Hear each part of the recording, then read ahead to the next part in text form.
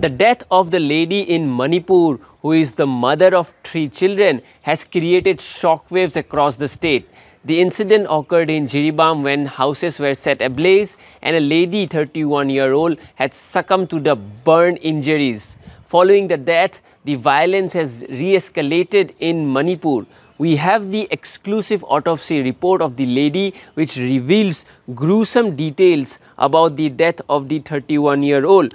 The autopsy was conducted at the Silchar Medical College in Assam, and it has found evidence of the victim being subjected to extreme burn injuries. The reports has revealed that there was a metallic nail embedded in the victim's left thigh and a wound on the back of her right side as per the post-mortem autopsy report. The body has also shown signs of burns, with 99% of the victim's skin charred, leaving bone fragments beyond recognition. Parts of both the arms as well as the facial structures were also missing, which has showed the intensity of the attack.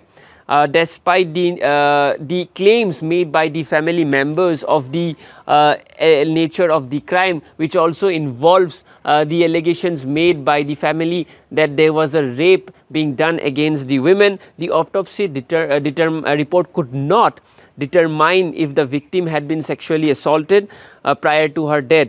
The advanced degree of burns on her body made it impossible for the doctors to collect a vaginal smear for examination. So, these are crucial details coming in from the incident, and the post-mortem report has revealed that how 99% of the victim's skin was charred, that the nail was inserted on the victim's left thigh. So, these report has revealed the nature of the death of the 31-year-old lady. However, certain questions are yet to be left to be answered, because there were claims made that this was a rape incident. However, the autopsy report could not determine that because of the nature of the burn injury that she had to face.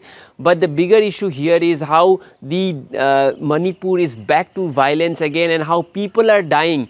Along with the 31-year-old lady, we saw how another lady was killed in Bishnupur district, and further 10 armed men had died in Jiribam in a retaliation fire by the CRPF. So, these are instances of violence being again brought back to Manipur. There has been a curfew imposed in Jiribam, the road has been blocked in the hill districts and also shut down in various parts of the valley areas of the state, which has brought Manipur back to square one, and the violence is again back that we have seen over the last 17 months or so.